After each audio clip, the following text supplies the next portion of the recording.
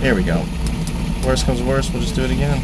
The avionics troops and the electricians, they had a rough first go of it when we first got here, and they, I mean, it's not very often that crew chiefs walk by as specialists. Like, man, I'm glad I'm not that guy. But on this trip, the electricians and the avionics guys, they were jobbing like crazy when we first got here. To move them to what is effectively a jungle environment with afternoon rainstorms that don't just last for the afternoon, they last for 3, 4, 5 days at a time. That soaks our personnel, our uniforms, but also soaks our airplanes. Any place that water can get into, it does around here. Let me check 1 second, I'll find out again.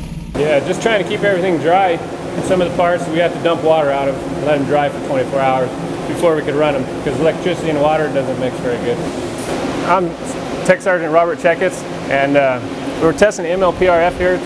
This is from the Flightline Avionics, and we're just making sure, verifying that it's good or bad, so see if we can fix it or not, get it back out on the jet, keep the jets flying.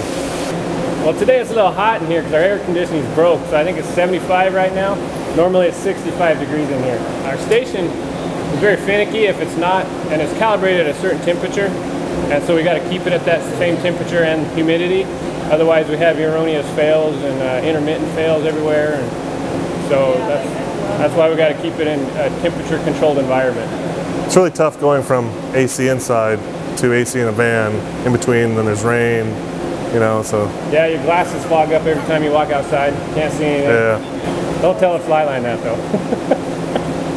I'm gonna do another quick check. All right, it's good to go. You can call it in. They're pretty good. They have a lot of knowledge in between them, and they always are helpful and give you tips on how to work better and how to strive for better.